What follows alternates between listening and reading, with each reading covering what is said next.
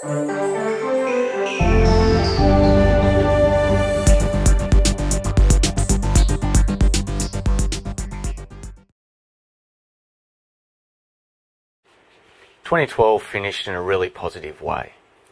From a personal point of view and the business point of view, I was really happy and proud to be part of the AFA's Advisor of the Year.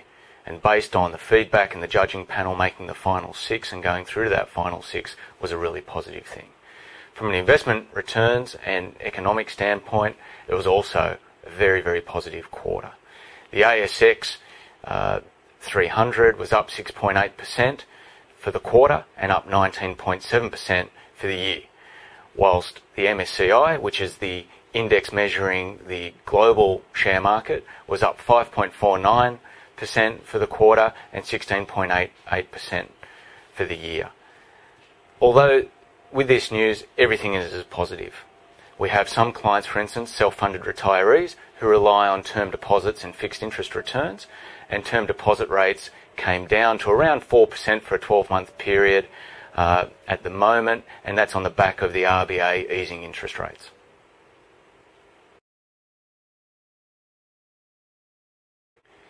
For clients that use our Clark Pacific Premium Portfolio service, this is very positive news, because those part of the portfolios that are exposed to equity markets, such as the managed funds in Australian shares and international shares, have by and large performed extraordinarily well. For instance, the Pengana Australian Shares Fund that we introduced around Easter last year performed at around 24% for the year and 7.1% for the quarter, while the Platinum Asia Fund, that has always been part of our portfolio, particularly on the growth side, returned 8% for the quarter and 25% for the year.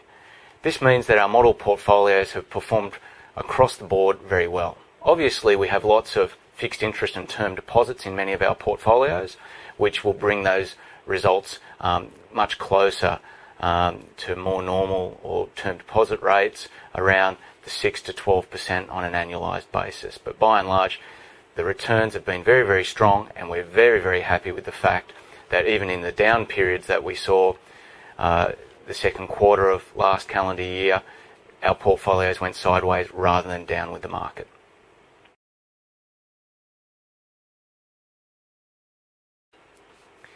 The growth that we've seen and the renewed stability is really on the back of renewed confidence. And that confidence has come about as the US economy and US legislators avoided the fiscal cliff. So the US economy, one of the major risk factors, has been delayed or averted, so that's given some stability to that economy. In the European economy, we've seen the European Central Bank, the ECB, come out and basically say they'll do whatever it takes to stabilise the Eurozone. So these things have provided a huge amount of confidence to markets, and we've seen a very strong rally off the back of this. In Australia, we've seen the rebound of the iron ore price to about $120. This rebound in the iron ore price, of course, means that very large companies in the mining sector, such as Rio Tinto and BHP, have enjoyed a strong rebound in price as well.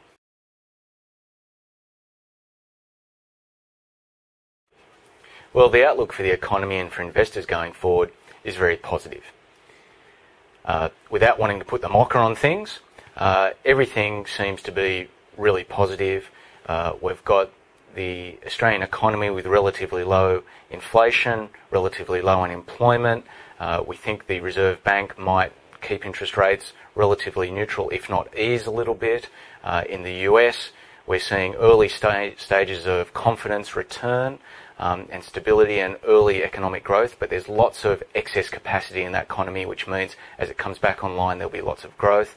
In China, we've seen the transition to a new government, which has provided stability and also renewed growth expectations there. But most of all, we've seen renewed confidence in global markets, and also we're starting to see that renewed confidence come through to the Australian economy. In terms of have we seen it run too quickly, we don't think so. We think that the price earnings multiple, which is a relative measure of how much people are willing to pay for companies, is still trading at around 12 to 13 times, but the things which is around historical average. But the thing we note in that is that the earnings in which that's being calculated from is at a very low base. So historically, the earnings that are being reported are relatively low, and we'd expect those to grow. So therefore, we don't think that the market's gone too far too quickly, and the environment for investors and the economy looks good going forward.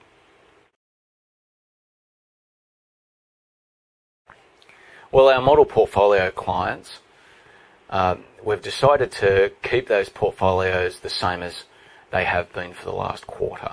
They've performed very well.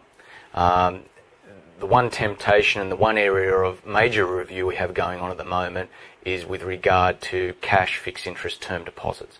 As interest rates come down and term deposits are, for 12 months, are attracting around 4 to 4.25% return, we're starting to pay more attention to what alternatives are in the market. So we're looking at fixed interest funds and other high-yielding income returning funds. And I'd say it's very likely that we would look to introduce those next year or the first quarter of this year around Easter time if the rest of our due diligence pans out as we think it will.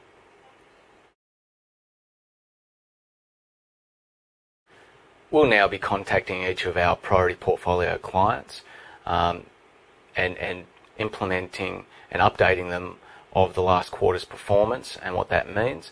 If any clients have concerns or would like to modify their strategies or discuss any aspect of that or their needs or their financial goals, they should not hesitate to get in contact with us at their convenience. That concludes our session today.